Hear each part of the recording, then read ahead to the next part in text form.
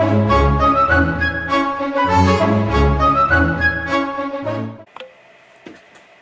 class. Today we're going to talk about a new type of harmony. So if you remember from earlier in the semester, we talked about harmony being when more than one note is sounding at the same time.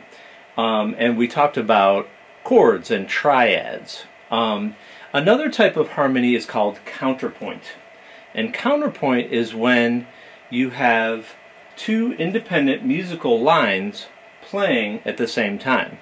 Now sometimes these lines can line up to create chords and triads, but sometimes they can create dissonances where our ears want to resolve them, that we want them to come back to something that sounds a little better.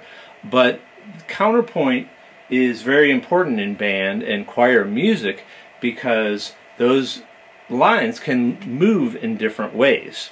So the first way I want to talk about is when two different lines are moving parallel to each other. Okay? So basically they're moving in the same direction all the time, and they're never really crossing each other. One line isn't going lower than the other or higher than the other. They're moving the same way. And you can see in these two lines that's exactly what's happening. So you have in this line we're in the key of B flat, and we have B flat, D, E flat, D, E flat, C. So if we think of our numbers, we have 1, 3, 4, 3, 4, 2. Okay? Now, this line is a counterpoint line that's moving parallel to this line. This line starts on D, goes up to F, G, E flat. Now, if we think about that line in numbers, it's 3, 5, 6, 5, 6, 4. And those two lines never cross. They never play the same notes, and they're moving exactly the same way the whole time. So that's called a parallel counterpoint in parallel.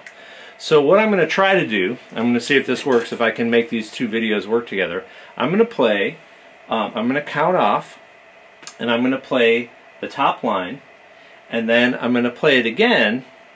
I'm going to count off again, and then I'm going to add, in another video, I'm going to add the second line with me playing the second line. So here's the top line.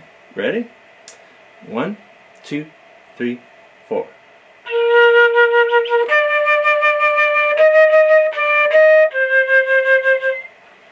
So that's just the top line alone. Now I'm going to see if I can drop in another video of me playing the second line. So here's me on this video playing the top line again. 1, 2, 3, 4.